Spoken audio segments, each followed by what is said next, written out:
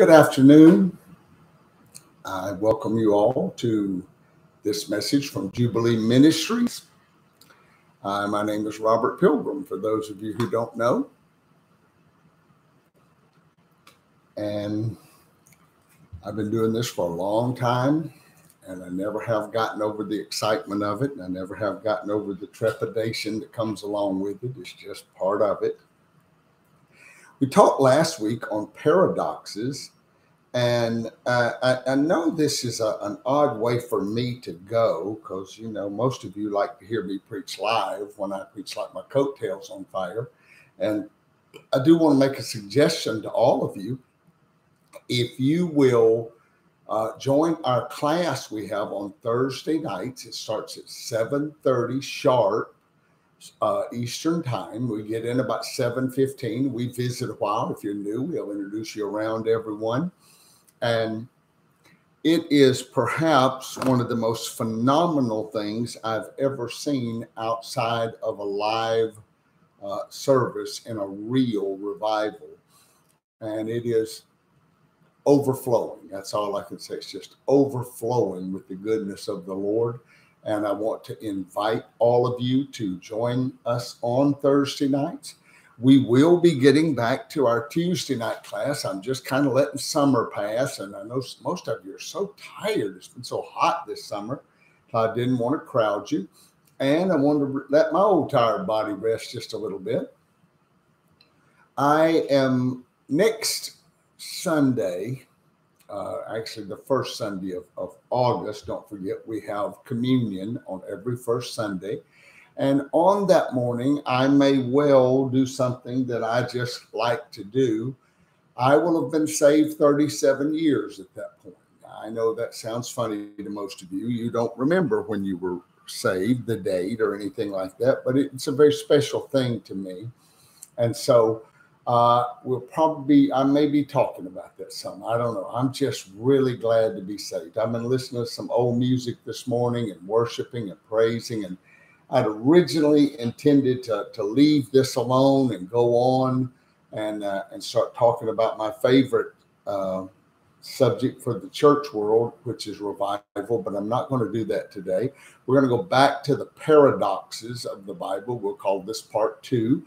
And we said last week, we'll just wait a minute. We won't get there. I've got several things that are really important. I have a man that I led to the Lord over 30 years ago. His name's Ira Miles, and they have diagnosed him with cancer for the second time. God healed him the first time, not expecting anything less, but I need your prayers. Ira's a good bit older now. He's pushing about 80, I would suppose, and the Lord helped me to lead him to Jesus in a revival in McGee, Mississippi, of all places, and then he helped me to introduce him to his wife, and she's one of my favorite people, and I just want you to be praying for her as well. Her name is Mary, and I want you to keep praying for my elder, George Gentry, and his wife, Linda. He's doing better, therefore she's doing better, but we're looking for a miracle.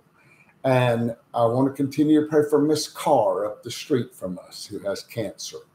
And I heard something last night. Lori said I heard it once before, but I didn't remember it. I spoke with Edith Ann's dad last night, and he had her in his arms, and he put the phone to her. She was just gurgling and yapping like a 1-year-old will do, and caught my soul on fire. I realized that all the hours of prayer and all the tears and all the pleading with the Lord for that baby. And here she is a year later, and a year ago they were trying to give her a liver transplant, and they still try to talk about it, but I just know that Jesus has got that thing worked out, and it blessed me down in the depths of my soul just to hear that baby gurgle. And I'm not a big baby person, but it did me good. And so in just a moment, you can go ahead and turn your Bibles to 2 Corinthians chapter 4, 2 Corinthians 4.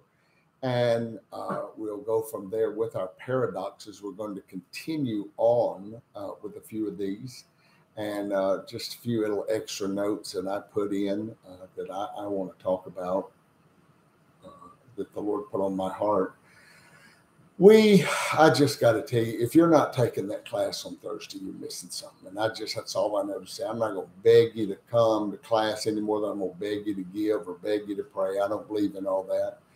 I do need you to pray. I told you that we're taking on a new project that will require some extra money. We've just finished our two projects. Well, we haven't quite finished praying for them, for our elderly people we were helping. And we've got a new project coming that is going to run us about an extra $1,000 a month. So I need you to help me with that. And you always have been faithful. I don't have to beg you for anything. And I just pray for me. I've been out quite a bit of expense on my automobile. The good news is we had the money to pay with, and but it did kind of deplete us a little bit. So you pray for us. We took a good hard lick there.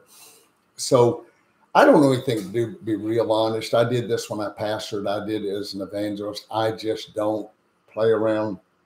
I do want to thank some of you that I've already seen you increase your giving a little bit.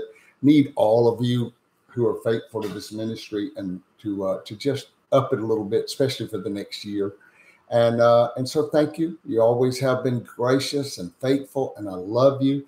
And I just wanted to just ask you, please pray for Ira. Please pray for George. And of course, always Shirley and my mom and Becky. That's just, goes without saying. They are my heart. And I'm very pleased. And I want to tell you, I'm not going to go into what, but this week I had 3 blessings to fall into my lap in a 6-day period. And all I could do was sit and think I'm being overtaken with blessing. Now, you that know me know for many years, it was just like every day was a miracle, and every day was just ultimate provision and healings and anointings. And then when I got so sick, I got to the point that I wondered.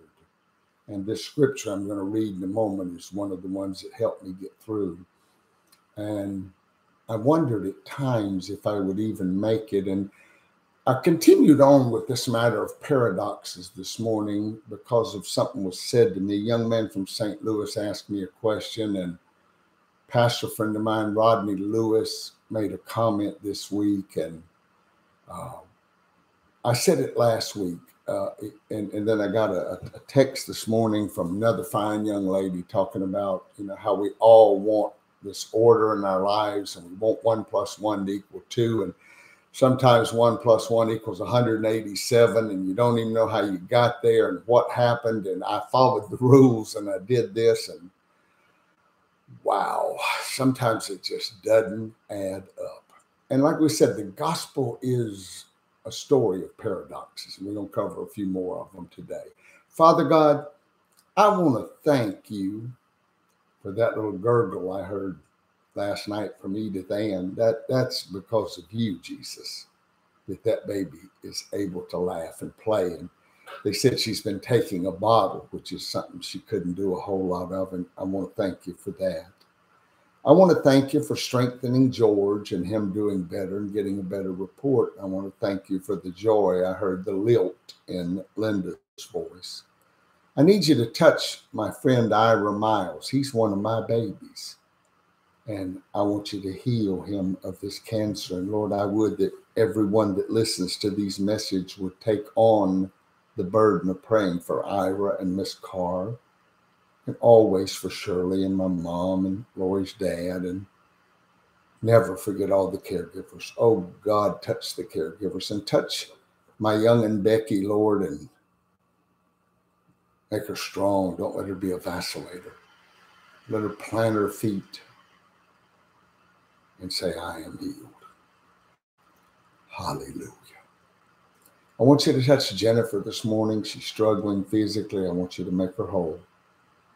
Most of all, I want the anointing that makes preaching easy and effective. And Lord, I'm ready to be overtaken with blessings. You daily loaded us with benefits. And I want to thank you for everything you did this week. And thank you for everything you're going to do this next one. Thank you, Jesus. Thank you for give us the anointing that makes preaching easy and effective. We'll give you all the praise. Amen. 2 Corinthians chapter 4. It won't hurt to back up to verse 16. 2 Corinthians 4. And here we go. For which cause we faint not. We faint not. That word means to implode, to cave in on yourself. For though our outward man perisheth, yes, he does, yet the inward man is renewed day by day. And though my body has been through some very severe collapses through the years, my inner man was strengthened day by day. One of the most miraculous things I can tell you is even in my blackest hour, the Lord was able to keep me in the word and keep me in prayer. And this verse here ministered to me particularly, yet another that I'll quote just because I want to. For our light affliction, which is but for a moment. In other words, all the pain, all the struggle, all the troubles you're going through, Shirley, but for a moment, worketh for us a far more exceeding and eternal weight of glory. One of my pastors, young pastors, one of my babies, asked me when I was the sickest and I was just having to almost be carried to the pulpit if I went. And he asked me, he was torn up. He said, what do you know? What do you know that we don't know? I said, I know it's temporary. He said, how do you know? I said, because I can see it. And while we look not at the things which are seen, but at the things which are not seen. For the things which are not seen are temporal, but the things which are not seen, the things which are seen are temporal, but the things which are not seen are eternal. Seeing the unseen, what a paradox. I would imagine if a person were coming out of the deepest part of Africa or the backwoods of India or China, perhaps, and they were to see a scientist looking through a microscope, I can't imagine how weird that might seem to them when they would look at it in the natural and say, there's nothing on there, but yet we know that it is covered in living organisms. And so we understand that a paradox, we'll go back over it, it is defined as a tenet or a proposition contrary to received opinion and seemingly absurd but true. It's when it just doesn't make any sense. And I go to this matter of, let's go over to Hebrews 11 just a second, if you don't mind with me. You don't mind running over there with me. I'm going to take my time a little while this morning and not feel rushed and not feel like I'm in a performance mode. I never have liked that. And Hebrews 11:27, by faith, talking about Moses, by faith he forsook Egypt, not fearing the wrath of the king, for he endured as seeing him who is invisible. The Apostle Paul told the Colossians he was an invisible God. He wrote Timothy and said he is an invisible God. And yet we know that Jesus is the perfect representation of the fullness of the Godhead bodily. And I have had to learn with my brother Moses of old. I couldn't help but think about old Moses because when he was 40, for 40 years, he'd been trained to rule Egypt. For 40 years, he'd been educated in the finest schools.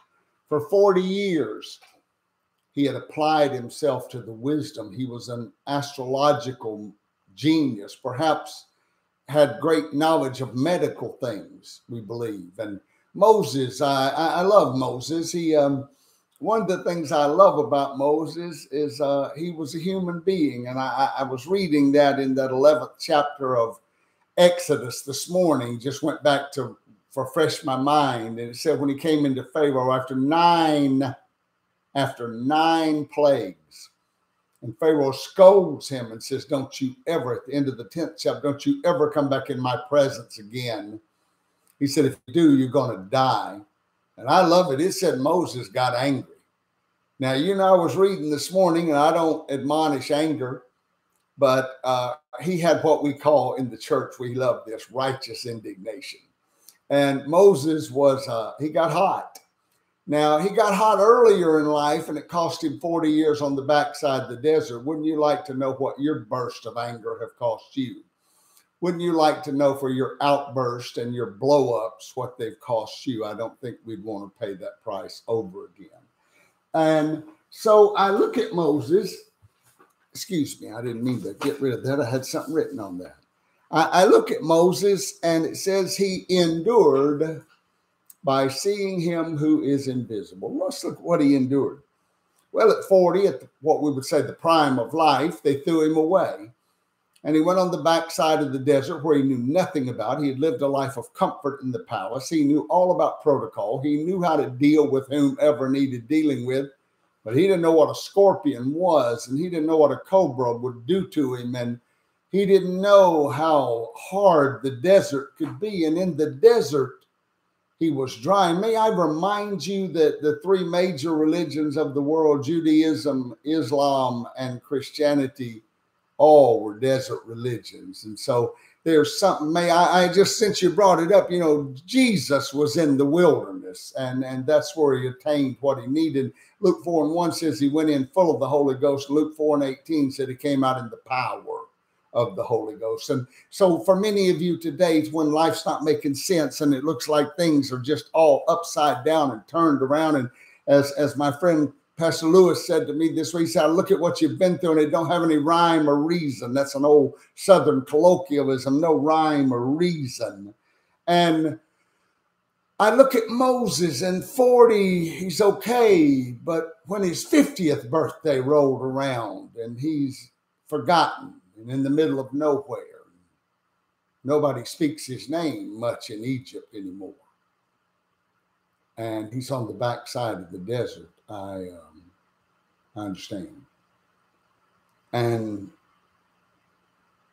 then when 60 rolled around, he started telling God how old he was, I'm sure.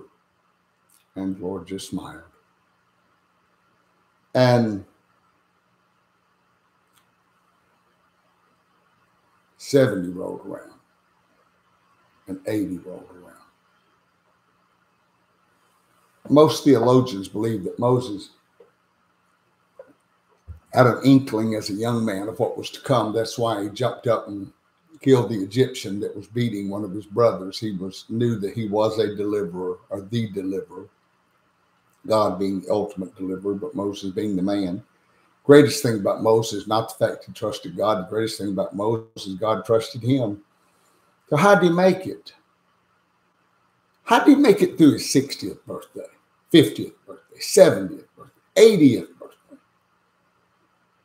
How about all them blowing sandstorms and scorpions and cobras and dying sheep and enemies attacking and stealing, and all he's got is he's out in the middle of Midian where he doesn't even know those people until now he's become one of them. And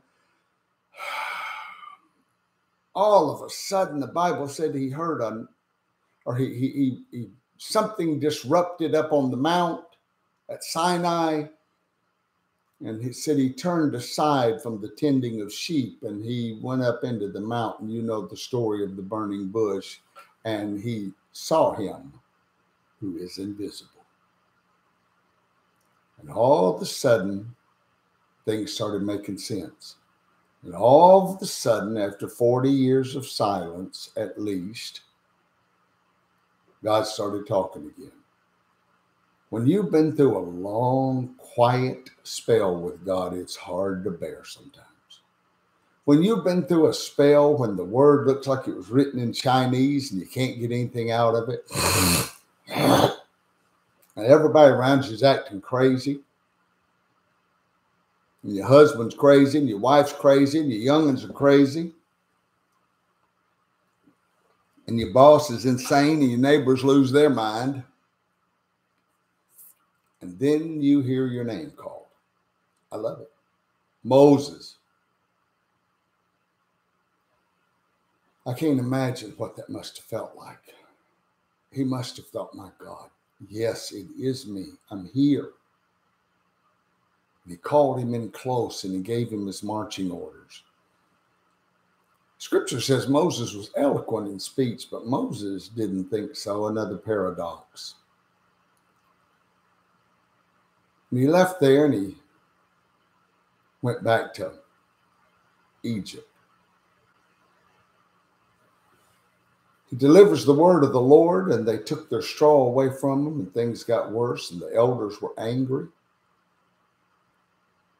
And they couldn't even receive a good word. And I'm afraid some people get today where they get so low, so even a word of encouragement sounds silly to them. But Moses endured as seeing him who is invisible. Seeing, not one time, but progressively lifting up his eye to a higher plane, progressively staying focused on the Lord, progressively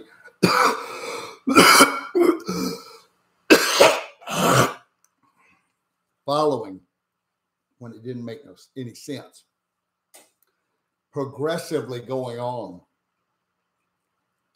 One plague to another, one plague to another, enduring, being laughed at, told not to go. I read last night, A.B. Simpson said the devil tried to bribe Moses with the riches of Egypt. I thought, what a thought. He offered him the ultimate bribe. You can rule the world. But you know, there are very few people that remember who the Pharaoh was at the time of Moses. We say Ramses because of the movie we all grew up watching, but perhaps not. But here we are now, thousands of years later, and we're still talking about Moses. And his name is lasted a long time. It's in the Bible more than 1,200 times. There's nobody other than God that's mentioned more. But what a paradox. How do you see what you can't see, preacher? Well, by faith. For we walk by faith and not by sight. And Moses knew when he left Midian, he knew Israel was a free people. You've got to be able to do what God said in Romans 4 and do like God. And the Bible said he sees the end before the beginning. That's the faith. Literally, if I were to sum up my definition of faith, is knowing what God knows. And I do know a little of it, but not much. I need greater faith. I need greater insight. And I look at Moses seeing him who is invisible. Seeing him who is invisible. And you see, once you focus on him, you don't see the storms, you don't see the haters, you don't see the toxic people, you don't see the problems. Once you really lock in on him and keep on locking in and keep on seeing him, you see him who is invisible. And I love what he told Pharaoh when he walked out that day. He said, in a minute, everything in Egypt's going to be crying and weeping. And he said, but there's not even a dog. I love it. One translation said, there's not even a dog going to lick anybody in Israel. One translation said, there'll be no dogs to bark, none will snarl. You're talking about God having complete control of things. He said, the night that all your pain comes, he said, it'll be the night of our deliverance. For we have seen him who is invisible. I can't help but wonder how many times during that Exodus. We know he saw him on Mount Sinai, for he was hid in the cleft of a rock, and he went by, but he kept his eyes on him that is invisible. He kept looking at him who is invisible. And then I couldn't help but just going on. Bear with me. I'll try to move as quickly as I can. Bible said that not only do we endure by seeing what can't be seen. I know that's what got John through. John got through on the Isle of Patmos with that. And I could go through the scriptures and stay 40 days and nights on this, but I won't. And then we go over to Matthew 5 and verse 5. And we read these words. Blessed are the meek, for they shall inherit the earth. Meekness is not weakness, and we conquer by yielding. And then Romans 12 and verses 20 and 21, we know, let's just go there and read together. We'll take our time. We're going to slow down this morning with taste. Romans 12 and 20 and 21. He said, therefore, if thine enemy hunger, feed him. If he thirst, give him drink. For in doing so, thou shalt heap hot coals of fire on his head. Be not overcome of evil, but overcome evil with good. What another paradox. My goodness. You mean I'm going to be victorious by surrendering? Yes.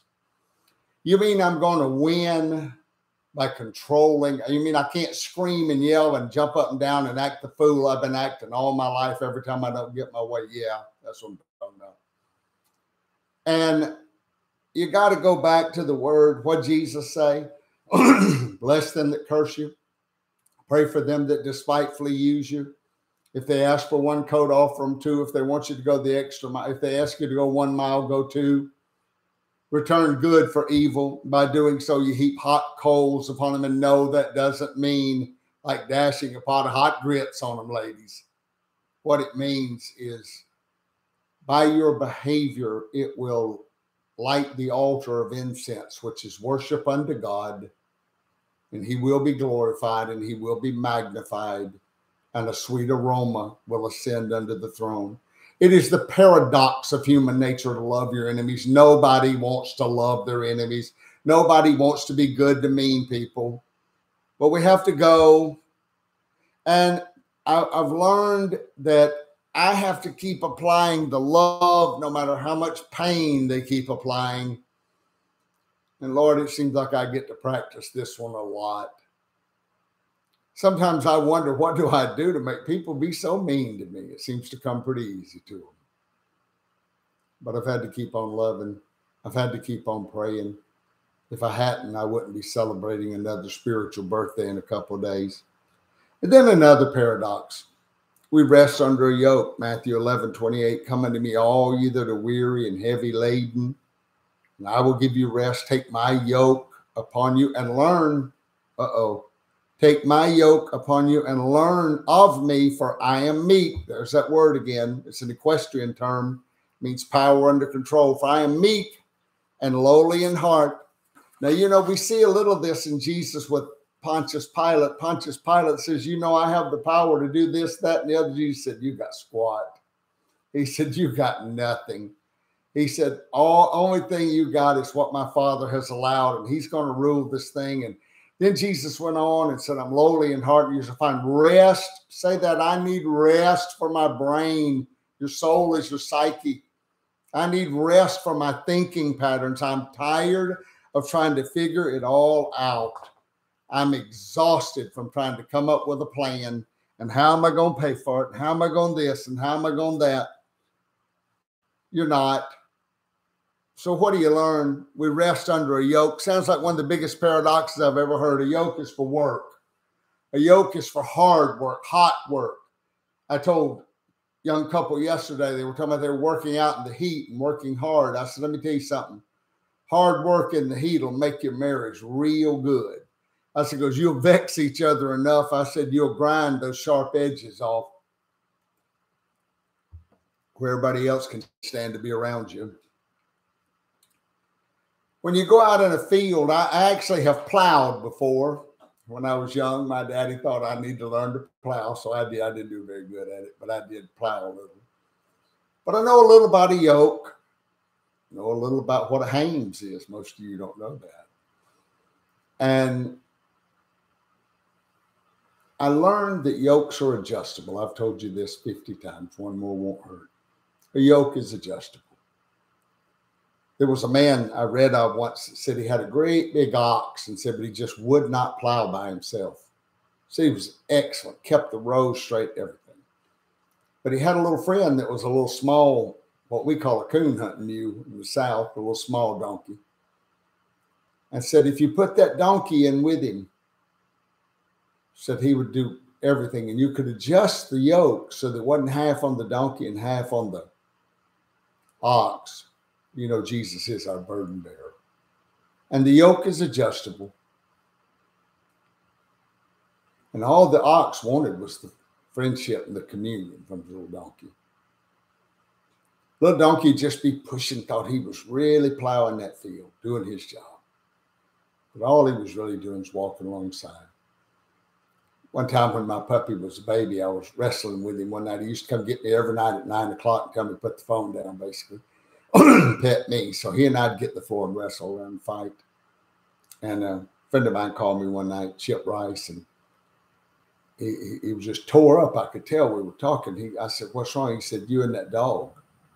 I said, "What about him?" He said, "Well, y'all just wrestling and he's growling and fussing and he thinks he's doing a big job and giving you all you can handle." He said, "And all the time you could end the fight with one move." And I said, "Yeah." He said, "You know, that's the way it is with us and the Lord. We really think we're doing good, but all the time it only takes one move of his hand to fix the situation."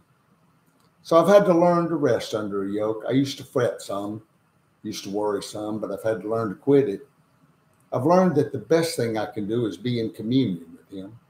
I've learned that the best thing I can do is talk to him and tell him every detail of my life. And when I'm scared, I tell him. And when I'm vexed, I tell him. And when I'm angry, I tell him. And when I'm struggling with the temptation, I tell him. I've reached a place that when temptation comes to me, I usually am embarrassed because I just believe it means the devil has seen a chink in my armor and is trying to poke a hole through it, and I want to stop up all the holes. Just remember, communion is really what he wants. Remember, I told you he chose the 12 that they might be with him, and he chose them after an all-night prayer meeting. And if unrest has disturbed your rest and chaos has disturbed your peace, replaced your peace, and depression has replaced your joy, you are probably not yoked up correctly. You may be unequally yoked in life even. And here we are to be yoked, communion. What does that mean, Pastor? Well, it means to cast all of your cares upon him. It literally means take them all and roll them up in a ball and throw them over on him. To rest under a yoke. That which chose to be for work and learn. Who ever learned much out in the field? Apparently a lot of folks, if we're communing with the right person while we're walking. And then we know that Matthew chapter 18, go over there. We become great by becoming small. My goodness. Isn't all this so backwards? And see, this is where you get in trouble. You're trying to use the logic of the hour. And Jesus said in Matthew 18, verse 4, "Whosoever shall humble himself as this little child, the same is greatest in the kingdom of heaven." I want you to listen. If you don't ever get anything else I say, and get this. There is a big difference between being childish and childlike. Childish behavior is what most of you exude every time things don't go your way. And you think if you fret and scream and holler or get depressed or sit around and pout, somebody will take notice and give you what you want. And I don't feel good. And that's childishness. Childlikeness is saying, "My Father owns cattle on 1,000 hills. The earth is the Lord's and the fullness thereof. The silver is mine, the gold is mine, saith the Lord. Why would I be worried about money? Why would I be fretting when it says, with his stripes I am healed?" I've learned in a very childlike manner, and I had one of those episodes last night with him. I just went in and shut the door and got on my face before him. I said, I kind of need to come to this place tonight, Father. This is where you and I commune and meet. And I don't want to be depressed. I don't want to be beat up. I want to be small. I want to be small in my own eyes. I've always prayed that from the start. The Bible said when Saul was small in his own eyes, God raised him up. And so, you see, I don't want to be childish. We've seen enough childish behavior. What I want to be is his child. I had a young man come to do some work for me yesterday, and I told him when he left, I said, "You're an impressive young man." I said, "You don't know me well enough to know, but I think I'll just adopt you." And most of you know what that means. And he said, "I like that." I said, "Good, good." So I don't want to fret about things. I want to be a childlike surrender. My daddy's bigger than your daddy. My daddy can do anything. My father is capable of doing. All I have to do is surrender everything to the love of my father, knowing that he always has my best interest. My good and his glory is the only way he works, and God is love, and he cannot operate outside of love, but he also cannot operate outside of light. And so sometimes the light comes on in my life and it reveals areas that I'm not being very childlike about. I'm being childish about. And I have to catch myself, and I want to fret and cry and jump up and down and accuse him of child abuse or neglect and all those things. And you see, he's trying to do something in you, but most of all, he's trying to get all that foolishness and that anger out of you. And the Bible said anger resteth in the bosom of a fool. So there's that. Then we know that we reign by serving. And how does that work? Well, Matthew chapter 10, he said, who that would become the greatest must become the servant. And I'm amazed and appalled at how little servanthood there is. And I'm amazed and wowed by how easy it comes to those of us who are servants. I remember once preaching a big meeting, and they had spotlights on me when I walked out, and I stopped. I said, excuse me, Mr. Lightman, would you turn the house lights on? I said, would you turn the house lights on and take this spotlight off me? I am a servant. I am not a star. He is the bright morning star. He'll do all the shining. And I've quoted it so many times, it certainly can't hurt here today. The old prayer of Ruth Calkin. Ruth Calkin was a great woman speaker, and she said, oh, Lord, how I love to minister to the multitudes, how I love the anointing that comes and the excitement of watching their faces shine. She said, but I must be honest and ask myself, would I be just as inspired if the job you gave me to do was to wash the body of one little old lady in a room every day where nobody ever knew but you and I and her? Would I be just as inspired? What about your servanthood? Does it come natural? Does it come easy? You know, I'm going to say it to you. Servanthood is training for reigning. Bible said if we serve him, we'll reign with him. If we suffer with him, we'll reign with him. That all is so paradoxical. And so when I see people, I've seen people when we were in churches be coming in the evenings for the service and have our arms loaded down with things to bring, and them sit and watch. Didn't even offer to open a door, much less say, Pastor, let me get that for you. Let us take that out of your hand. No servanthood whatsoever. It doesn't come natural to people because they want to be the ruler, they want to be the deacon, they want to be the pastor, the song leader, whatever else. It doesn't come easy. And I'll tell you another paradox is giving, and it's part of this. Giving when your money's tight, I'll tell you something. Anybody can give when you got both pockets full. But when that money gets thin and the first thing you hear in the back of your mind is you could slip them ties this week. I'm reminded two little stories. My grandmother said her ties were 6 cents one time. And she told the Lord, I'm just too broke. I'll pay them next week. She said, now I'm not saying God did it or had anything to do with it. She said, when I came home from church, my milk cow was dead. I never missed my ties again. My friend Harold Wall said his ties were a few dollars one time and said he failed to pay them that day and said he had 3 flats the next week, said he got them ties paid pretty quick. I don't believe in legalism, and you that are want to get all legalistic about giving, you go ahead. You're being silly. Those of us who are givers, we know what this means. We know that Bible said, how can you pass by your brother in need and shut up the bowels of compassion and say the love of God dwelleth in you? It's not a tithe. I just use that word because it's a biblical word. Really, it just boils down to giving. And like I said, it's a paradox. How you can make it further on 90% than you can on 100, I don't know, but I will assure you that it works. I can assure you that the more you give, the further your money will go, and you'll look up one day and have money in the bank and not wonder where it came from. And all the time you realize I was laughing about having to spend so much money on my car, and I've been out a vast amount this last year. First dime I've spent on it in 15 years. That's pretty good. and everything needs its nose wiped once in a while. And so, servanthood, rest for our souls under a yoke. Reigning, Jesus gave the ultimate example of what? Foot washing. Lord, that's a left out thing in the church today. Foot washing. My papers are sticking here, children. Just bear with me.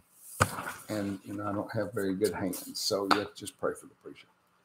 That'll come apart in a minute, I suppose. There we go. And so we reign by serving. We're humbled.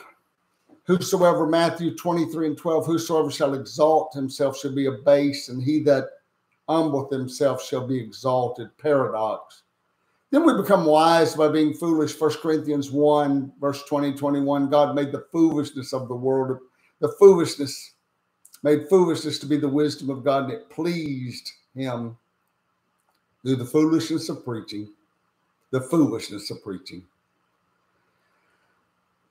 God's wisdom will always be first peaceable. It always won't start a fight. That's why I can always tell when anybody wants to give me a piece of their mind, they're not about to give me the wisdom of God.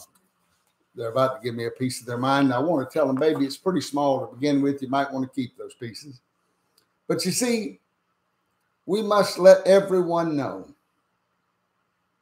that you become wise by being foolish. You become strong by being weak. You have more by giving more. You rest under a yoke. You learn under a yoke. And it's foolishness. And I have attained some modicum of wisdom through the years, but it's because I'm so dependent. You all laugh at me because I come on so strong, but I'm a needy child. I'm a desperately needy child. And when it comes to wisdom, I tell him every day, I said, do I know enough to defend the gospel? Do I know enough to stand? And he always seems to give me what I need that day. And then I got to move quickly, but become free by being slaves. Romans 6:17-22, and Romans 8:2 says we are freed from the law of sin and death, and we are servants unto righteousness. Oh my goodness. We have been servants unto uncleanness and iniquity, but now we yield ourselves unto righteousness, to become servants unto righteousness, unto holiness. It's a yielding. It's a surrender. It's not I quit this or I quit that. I never quit narcotics. I surrendered. I gave up. I never quit women. No, I just surrendered and knew that it was wrong. And I had people ask me when I first got saved, how'd you come out of that world and leave women alone? I said, because I prayed early on, and you may laugh at me. I prayed early on, and I said, Lord, I got saved the summertime, and when I came out in the South, that didn't mean a whole lot of clothes. And I knew that was going to be a problem immediately. And I asked the Lord, I said, how do I keep from blowing this and messing it up? And I prayed, Lord, make them all look like trees. And I got to the point that, yes, I can still see a beautiful woman now, but doesn't faze me. I've got one at home. I don't need another one. I've got the best one going. And I've been set free. Did you ever notice the Apostle Paul always called himself a prisoner of the Lord Jesus Christ, never a prisoner of the Roman Empire? And you see, if I'm free, if I've been set free, like Jesus sets us free, walking in, living out the life, I don't have to slip around and hope nobody finds out and hope I don't get my cover blown. I don't have a cover. But I have become free by becoming a slave. I have not once looked back. I've not once gone back. There's two things. Anyone ever tells you that they know about me in sexual sin, they're a liar. And if they ever tell you they heard I paid retail, I know they're a liar. So we have our freedom in our slavery. I am no longer a slave to sin. Most of you have never truly been set free from sin, and that's why it's so easy for you to go back to it. You need to ask Jesus today to set you free. Then we possess things. I got to hurry. 2 Corinthians 6:10, he said, having nothing, yet possessing all things. Well, that doesn't make any sense. It's a paradox. Then we know in 2 Corinthians 12 and 10, he said, for when I'm weak, then I'm strong, and his strength is made perfect in my weakness. Another paradox. I'm doing all this to show you. I've shown you about 20 of them over the last 2 weeks. I could show you a lot more. For a 14-year-old girl to get pregnant out of wedlock and be told that she's highly favored of the Lord, that's a paradox.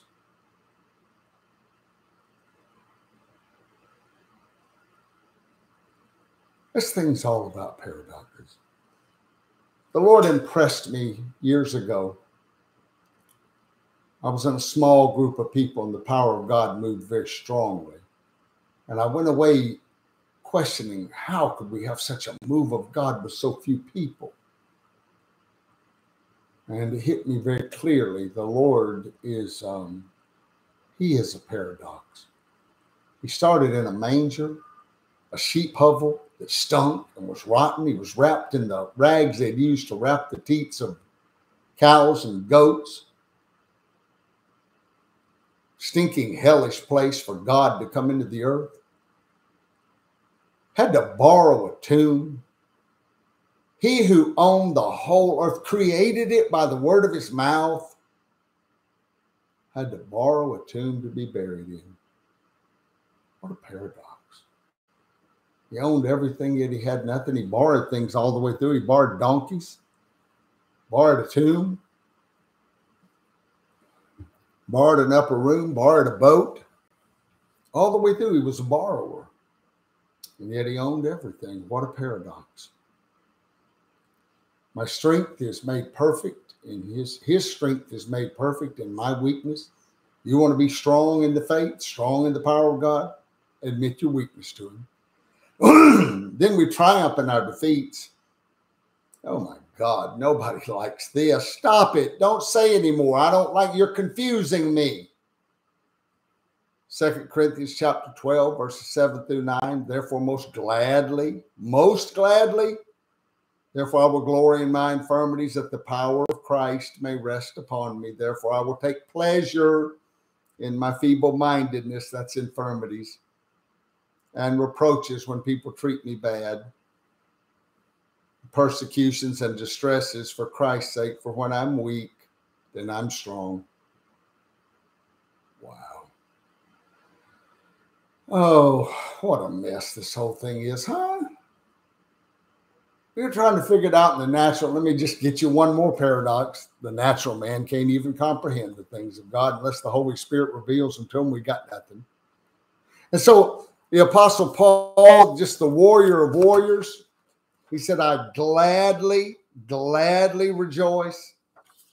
Gladly, therefore, will I glory in my infirmities. We glory in our feeble-mindedness. And we know that when we don't even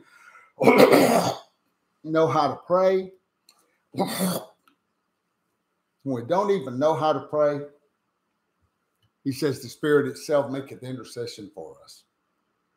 And it's always in the will of God because he knows the mind of God, because he is God. Oh my goodness. Another paradox. Even when I don't even know how to pray or what to pray for, and I just sit confused and my mind is wandering, if I can step from that carnal world into that spirit world and allow him to flow through me, I love it. One translation says of Romans 8 that likewise the Spirit prays for our infirmities when we know not what to pray as we ought. It's somewhat of a picture word in the Greek of a person who's fallen into a well or a deep hole. And they're pinned down, their arms are pinned. They can't have a plan. And that's something I get tired of since you brought it up, of hearing people say, well, you just need to pull yourself up by your bootstraps. Maybe they lost their boots. Maybe they can't get off the narcotics or the drugs or the alcohol or the pornography. Maybe they need a touch of God to get it done. Or maybe you're a child of God and you've fallen in a hole, and it's not a hole you dug for yourself, but you're down deep in that hole. And he literally says that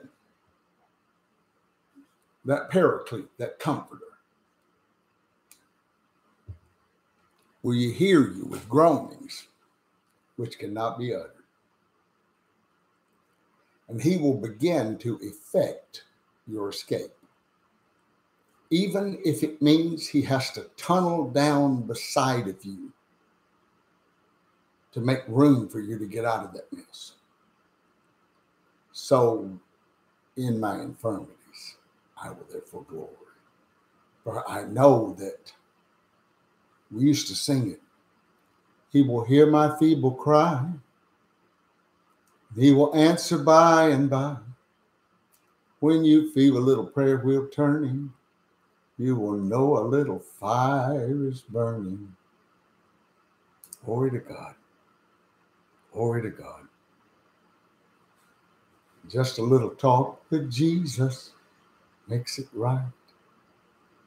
And sometimes when I'm in a hole, the Holy Ghost himself digs down beside me. He says, "You okay?" I said, "I don't feel so okay."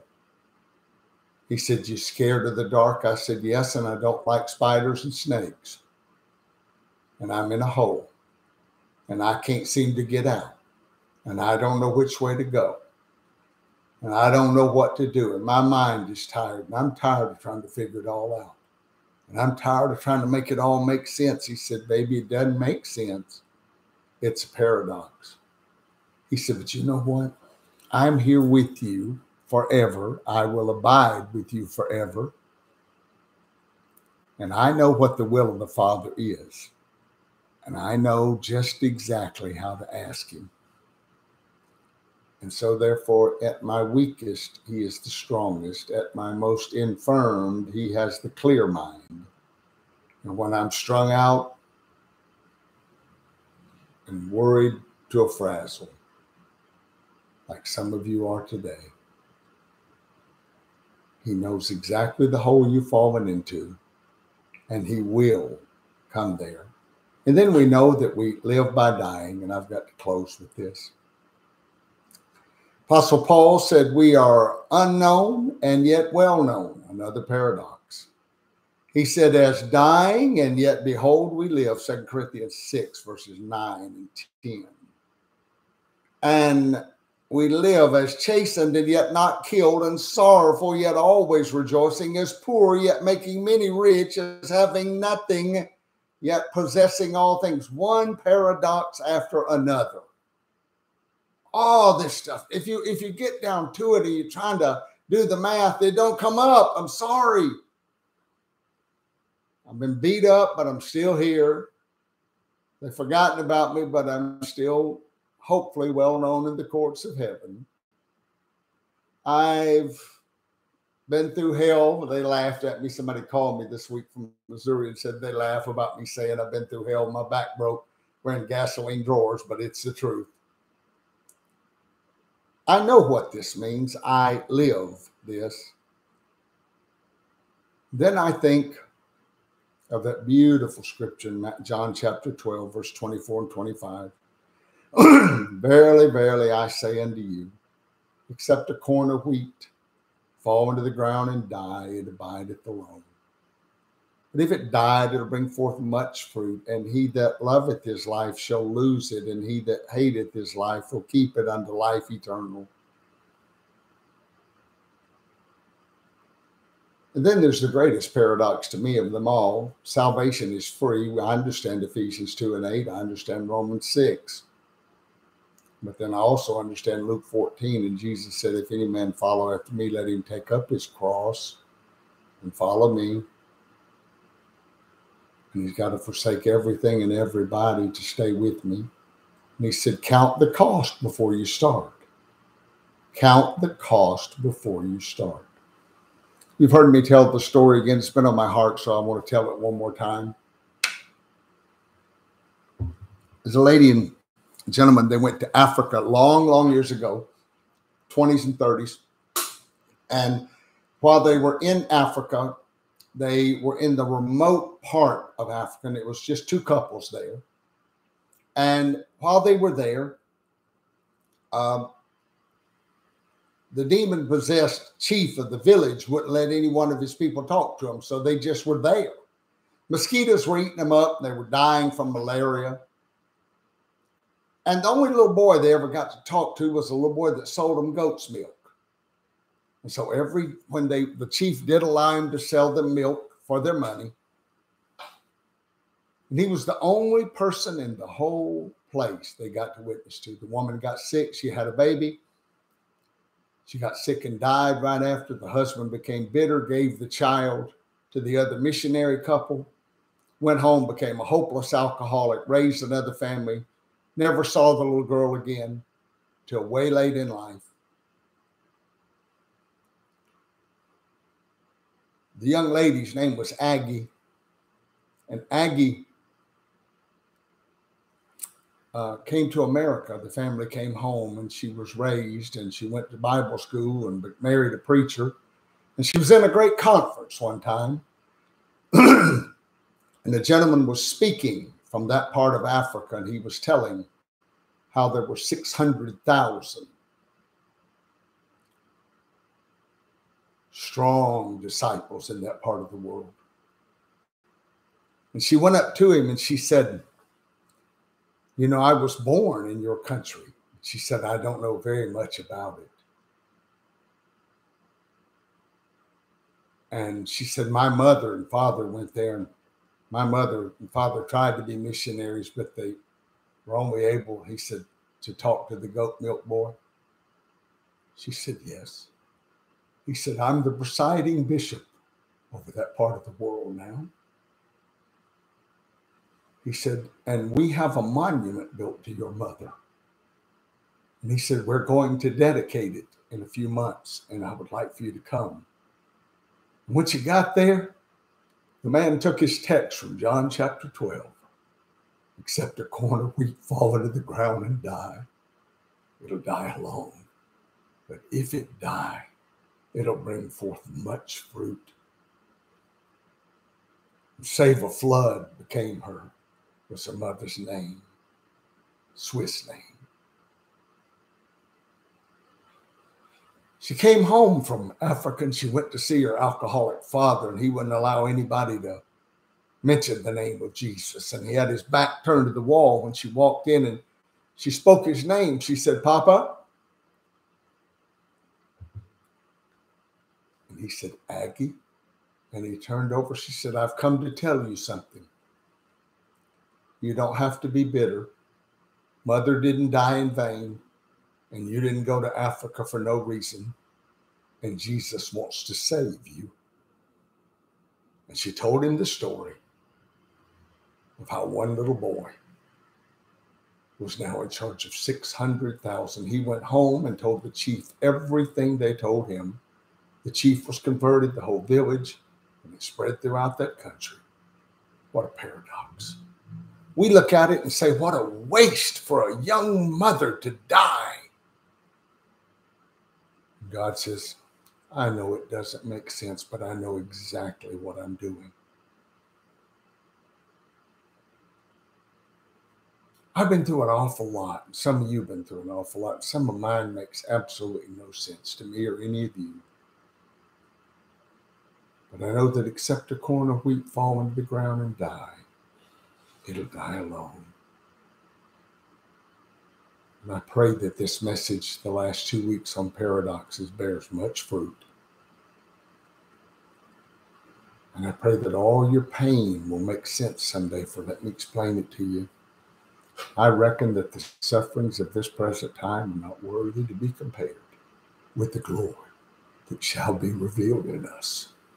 And our light affliction, which worketh but for a moment, worketh for a far more and unseen eternal weight of glory.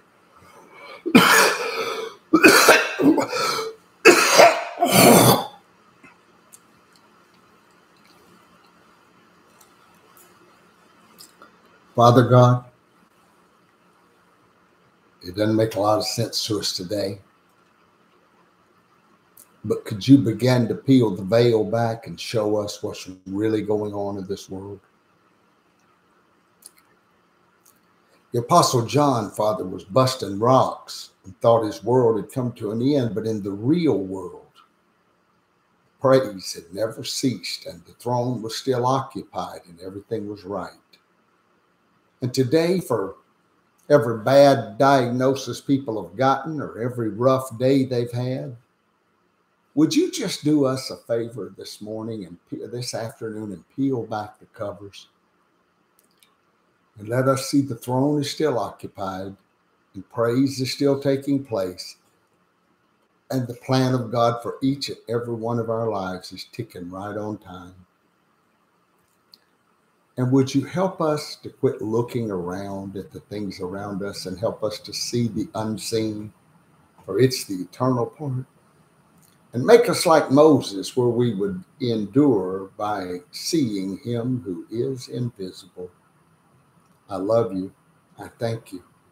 I praise you. Thank you, Jesus. If you need somebody to talk to, 678-472-9494. Or you can email us at jubileeministries.org, or you can write us at Jubilee Ministries, 5009 Lake Miriam Circle, Lakeland, Florida, 33813.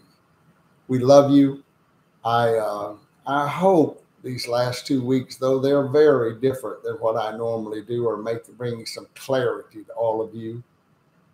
And just remember, keep your eyes on him that nobody else can see. And you will endure this thing, and he that endures to the end, the same shall be saved. God bless you.